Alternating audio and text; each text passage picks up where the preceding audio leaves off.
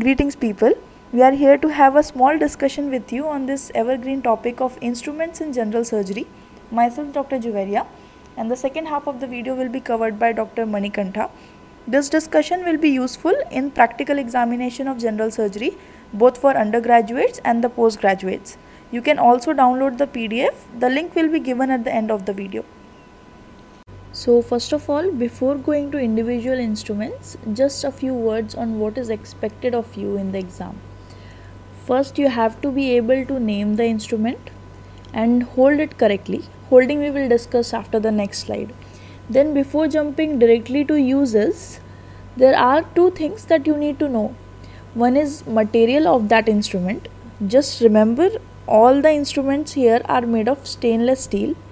And regarding sterilization technique, keep this general idea in mind that all the instruments are autoclaved except the sharp ones, which are meant for cutting, that includes scissors and blades.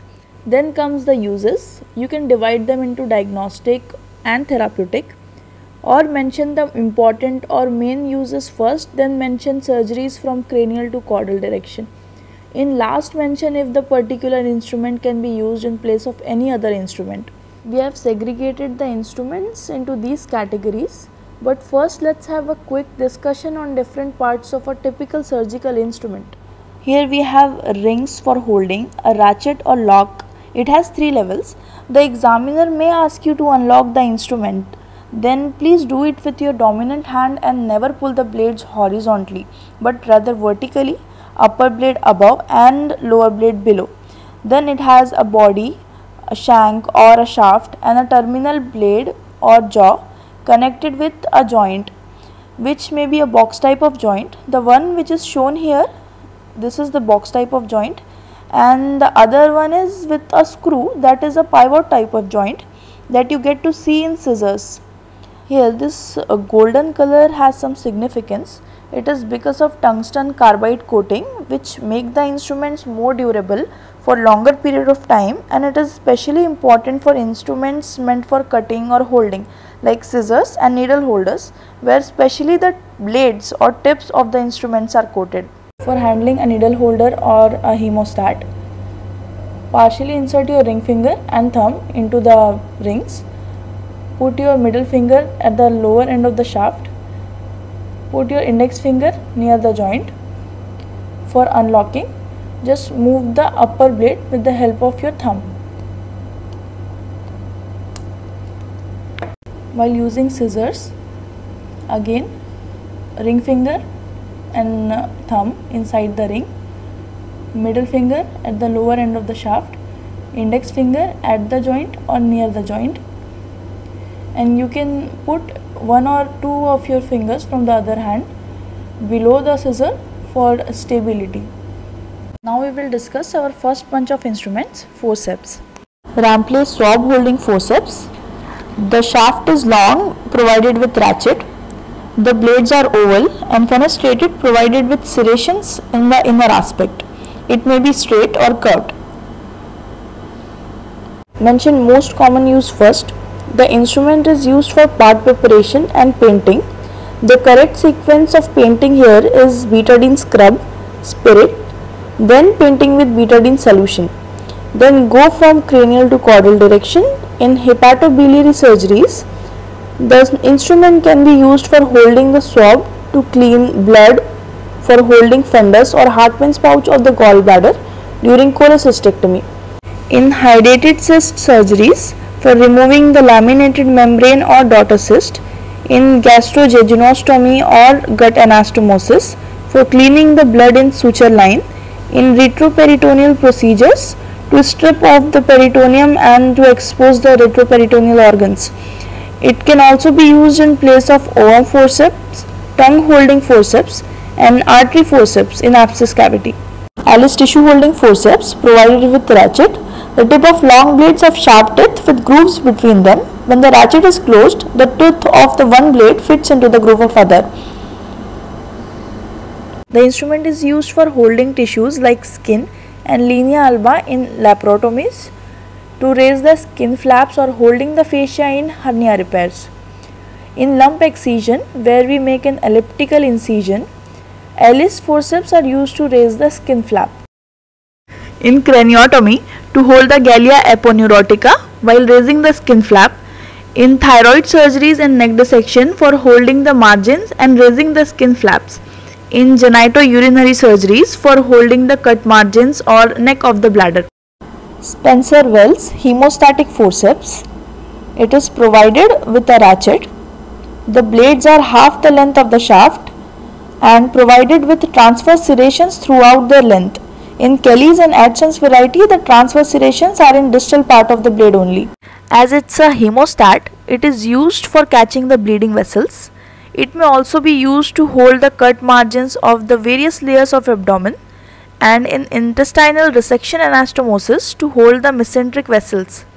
They are used in appendectomy to split the internal oblique and transversus abdominis, for McBurney's gridiron incision, which is a muscle splitting incision, and sometimes to crush the base of the appendix. The forceps are used to open the abscess cavity by Hilton's method. In Hilton's method, an opening is made into the abscess cavity with closed sinus forceps or a blunt haemostat. Then the blades are opened, allowing the pus to come out. During excision of a lump, the forceps are used to dissect out the lump from the surrounding tissue. They are used in venesection for holding the vein. The veins used for section are basilic vein and cephalic vein in upper limb and great saphenous vein in the lower limb. During suturing, the forceps can be used to hold the end of the thread or to tie the knot. It is specially useful when the length of the thread is small. Mosquito hemostatic forceps.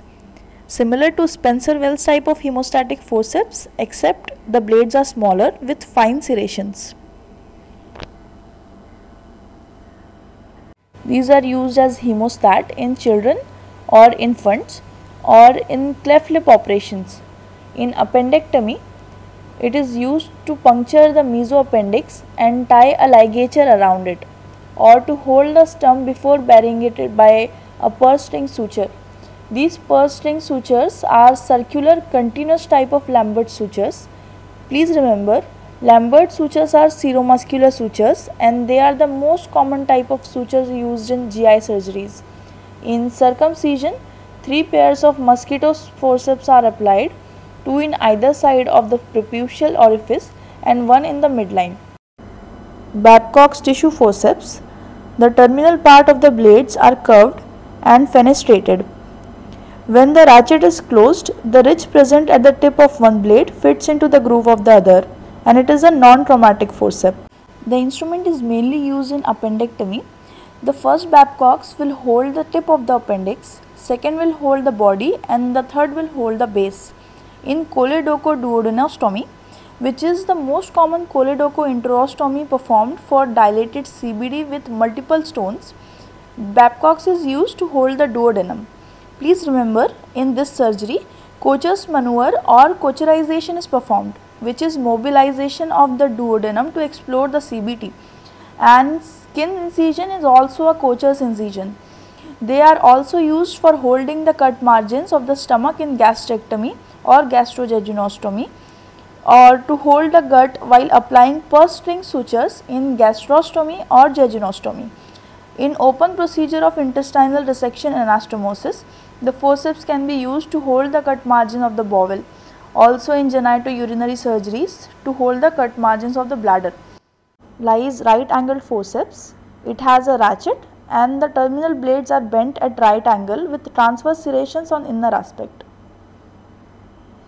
Another name of this instrument is cholecystectomy forceps, because they are commonly used to dissect cystic duct and artery and to pass ligature around them.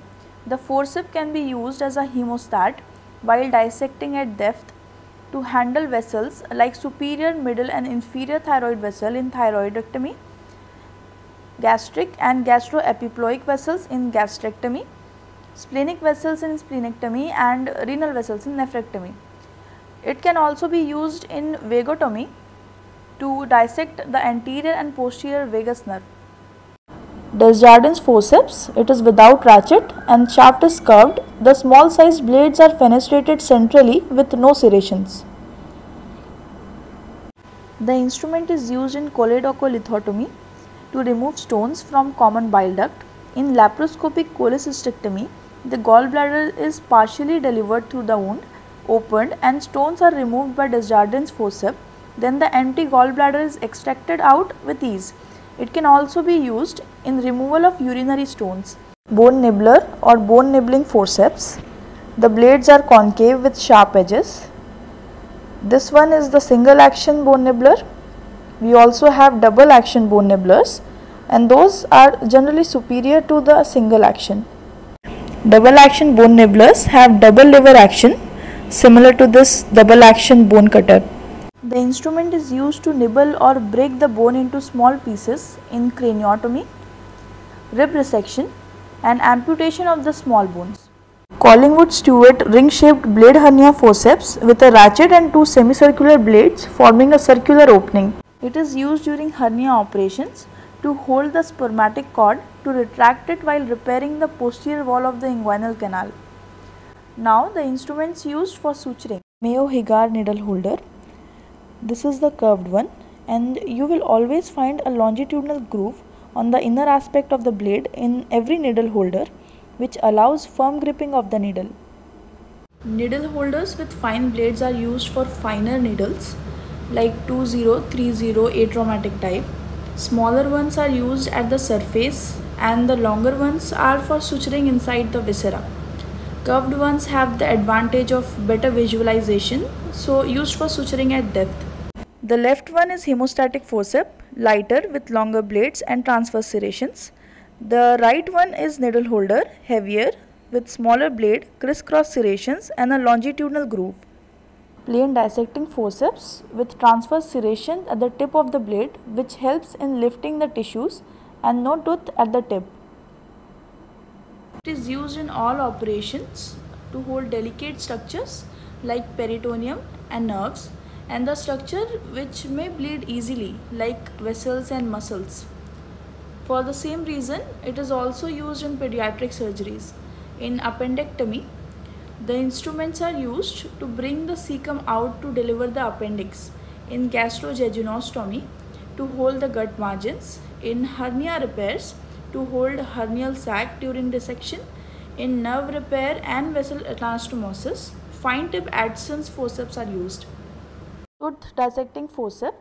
There is a tooth at the tip of one blade and a groove at the tip of the other blade, and because of the tooth, the tissue may be better gripped. The toothed ones are used to hold tough and relatively avascular structures like skin, fascia and aponeurosis. In circumcision, fine tipped Addison's forceps are used to hold the cut margins of prepuce. Now, different types of scissors used in surgeries. Heath suture cutting scissors. These are curved scissors with small sharp and serrated blades, which allows gripping of the suture material during removal. Since boiling or autoclaving damages the sharpness of the scissors are dipped in Lysol solution for sterilization. Mayo scissors are long and stout scissors.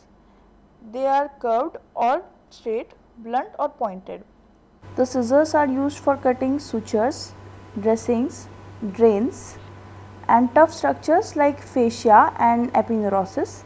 As in appendectomy, it is used to split the internal oblique and transversus abdominis in muscle splitting gridiron incision at McBurney's point. Metzenbaum scissors, commonly known as tissue cutting scissors. They have long, fine blades which may be straight or curved. It is used to cut nerves, vessels or basically any soft tissue. Also, it is important not to mix the two types of the scissors. Never use the scissors you have used for suture cutting for cutting the tissue, and never use tissue cutting scissors for cutting sutures during an operation.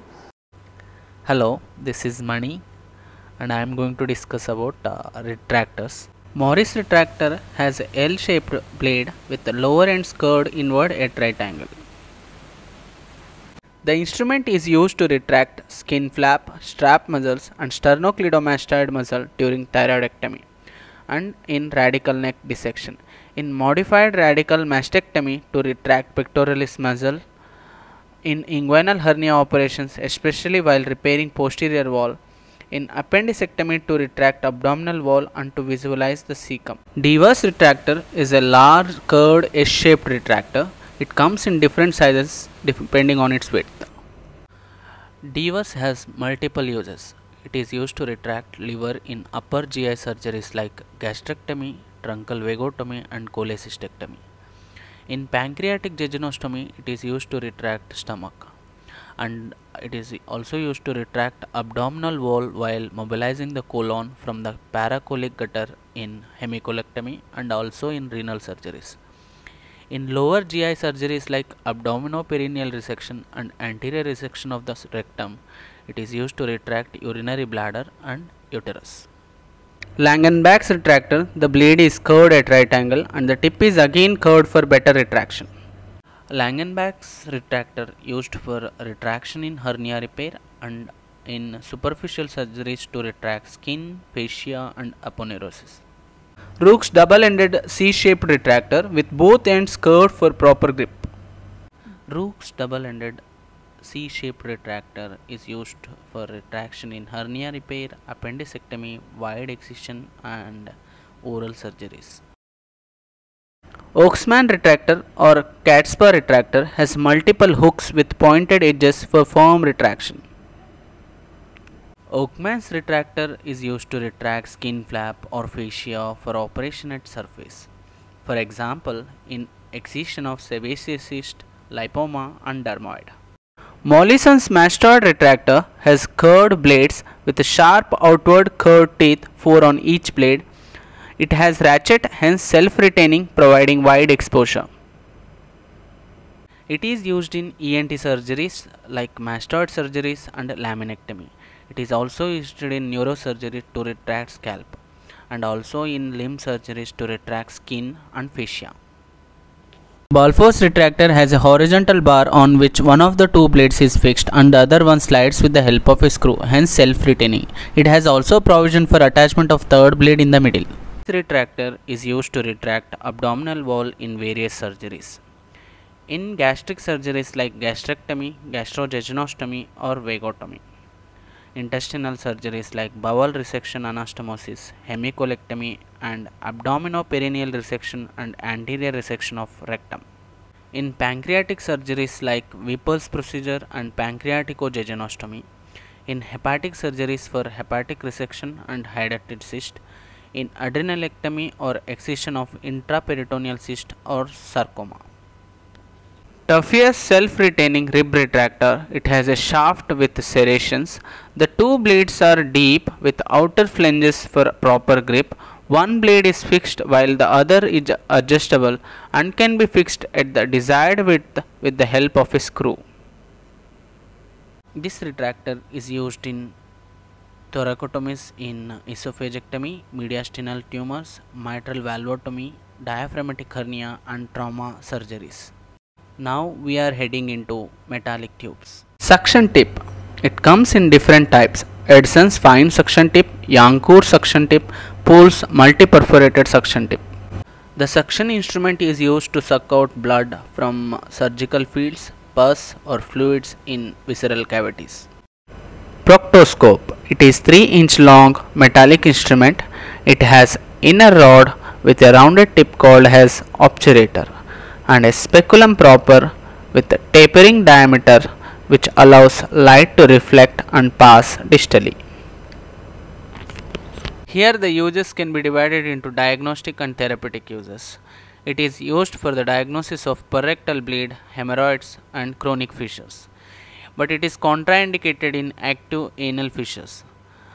It is also used to evaluate rectal or anal polyps. In perianal fistula, it is used to see internal opening. It is used to visualize any proliferative growth or ulceration in carcinoma of rectum and anal canal. It is used in ulcerative colitis to see features of proctitis. In case of intussusception, the apex can be seen sometimes through the proctoscope.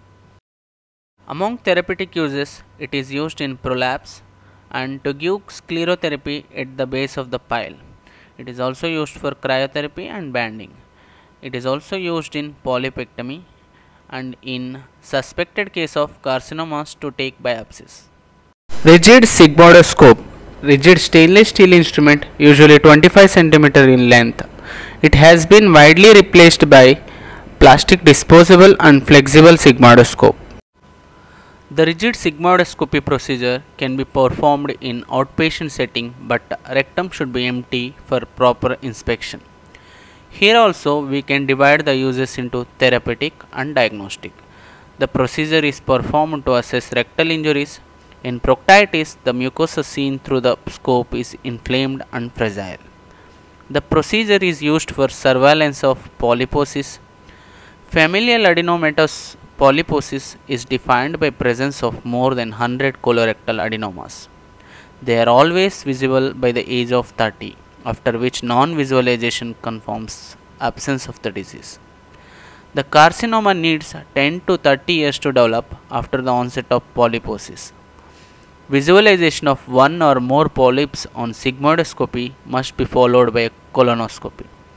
After total colectomy in ulcerative colitis for diagnosis of rectal pathologies, for visualization of amoebic ulcers, as most of them are in rectosigmoid. An outpatient sigmoidoscopy may be prudent. First, in this infection, a biopsy and a scrape can also be taken. In suspected rectal and lower colon carcinoma, to obtain biopsy.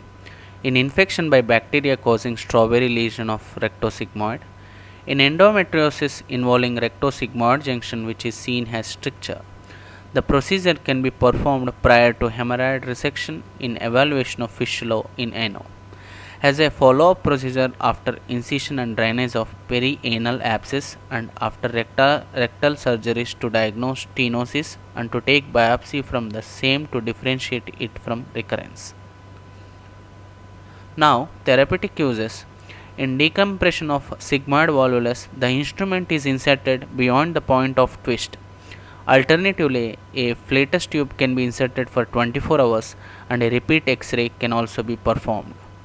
Decompression is avoided in case if strangulation and bloody discharge.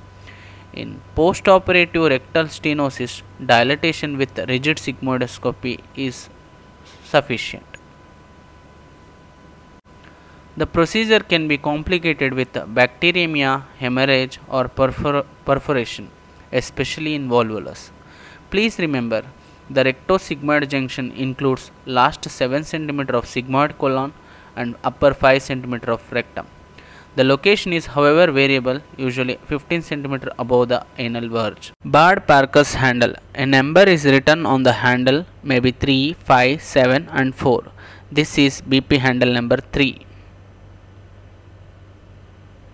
In scalpel handle number 4, the site for attachment of the blade is little wider than the other numbers. Used for attaching scalpel blade and to make skin incision. Specific blade numbers are attached to specific BP handle. For example, 10, 11, 12, 15 blades can be attached to BP handle number 3, 5 or 7. Let us know different methods to hold a knife while making incision. Dinner knife position for lengthy incision, pen holding position for incision over nerve, vessel or tumors. Fiddle bow position for incision on delicate tissue with less pressure. Grasping position for long sweeping cuts. Stab position using 11 number blade with number 3 BP handle. Specific uses of each blade. 10 number blade used for making small skin incision. 11 number blade used for stab incision for abscess drainage, arteriotomy, small incision for drains. 12 number blade used for tonsillectomy and suture removal, but for suture removal it is not recommended with the blades. 15 number blade used for sebaceous cyst excision and venesection and for minor OT procedures and also used for plastic, facial and head and neck surgeries. 22 number blade used for abdominal incision for laparotomy. 23 and 25 number blades used for large incision, for example laparotomy, thoracotomy, craniotomy and on limb surgeries. Blades for skin incision usually have a curved cutting margin and those for stab incision has a sharp tip. Blade number 12 has curved cutting edge that should face the surgeon. Towel clip. Here we have Mayo's towel clip with cross-action tip and no approximation. Joins cross-action type towel clip. On pressing the shaft, it opens up and vice versa. The towel clips are used for fixing drapes and cables to draping sheets, or for holding the rib while elevating a flail segment of chest. It can also replace tongue holding or cord holding forceps. Farabov periosteum elevator, metallic body with the tip bent forward and sharp. The index finger of the dominant hand should rest over the ridges while elevating the periosteum. It is used to elevate the periosteum in all operations on the bone to get a safe plane away from vessels, nerves and tendons, and to lift muscles of the bone, to lift full thickness tissue flaps. Please note that in excision of osteochondrioma, the periosteum is not elevated, rather it is excised with the tumor, so that it avoids recurrence. Doyne's rib respiratory has a curved semicircular distal blade to pass under the rib surface. Blade should be facing upward and forward. It is used for separating the periosteum after elevating it by periosteum elevator and for elevating the inner surface of the rib. Please note that the blade is passed from upper margin of the rib to prevent injury to the intercostal vessels. Pear's crushing clamp parts are blades long and heavy with vertical serrations. Handle is stout with double lever arrangement to magnify the pressure to the blades, producing a crushing effect. Used during partial gastrectomies. Please note, it is to be used towards the side of the stomach that is to be resected. Doyne's intestinal occlusion clamp has a pair of long blades with vertical serrations and a ratchet. It may be straight or curved. It is used in gut resection and anastomosis. Please remember some important named suturing methods in bowel anastomosis. Zerny-Lambert suture, which is a double layer closure, is a gold standard technique. Here we have an inner continuous observable suture layer involving full thickness and an outer interrupted often permanent suture layer involving only seromuscular layer. The outer sutures are called as Lambert sutures and it is the most commonly used sutures in GI surgeries. The submucosa has high collagen content, hence the most stable layer in GIT wall, therefore must be included in anastomosis. We also have other two-layer techniques like Kocher's method and one proposed by Sen, Halstead sutures or horizontal mattress sutures through seromuscular layer. It is used in multilayer anastomosis and the mucosa is excluded to reduce chances of tissue necrosis and luminal narrowing. Other techniques are Connell, Cushing and Gamby. Aneurysm needle has a handle, shaft and blade. Terminal part of a blade has eye at the tip. Aneurysm needle used in thyroidectomy to pass a ligature around superior thyroid vessels close to upper pole of the thyroid gland. In cholecystectomy to ligate cystic duct and cystic artery. In splenectomy to ligate splenic vessels. In nephrectomy to ligate renal vessels. In venesection to pass the ligature around the vein. Its original use used to pass a ligature around an aneurysm at proximal and distal end. Lister's metallic boogie has rounded handle with a long shaft and tip is olive pointed. In Clutton's variety, the handle is violin shaped and tip is blunt. Metallic boozy used in urethral stricture and cystoscopy for dilatation of urethra. In railroad technique during repair of rupture urethra. A railroad technique, which is an old classical method of treating complete rupture of membranous urethra, which causes floating of prostate. This technique railroad a catheter across the gap and drawing the prostate down to triangular ligament. In choledocholithostomy as a sound to ascertain presence of bile duct stones. Please note, In Lister's variety, the handle is having a number difference of 3, where numerator is circumference in millimeter at tip and denominator is circumference in millimeter at base. In Clutton's variety, the handle has a number difference of 4. Desjarden abdominal retractor or Sargent is a curved bow-like instrument and it comes in different sizes. It is used during abdominal closure to prevent abdominal content coming out. While taking bite from peritoneum to guard the bowel using Sargent or finger lift or mop. While knotting in deeper planes, bowel and omentum is guarded using Sargent or placing a finger or mop. Please note, while taking bite from peritoneum, if inadvertently bites are taken from bowel underneath, this leads to dangerous fecal fistula. This is the last one and we could not find a proper description of this one. Please comment if you can name this instrument and don't forget to download the PDF for more detailed description. Thank you.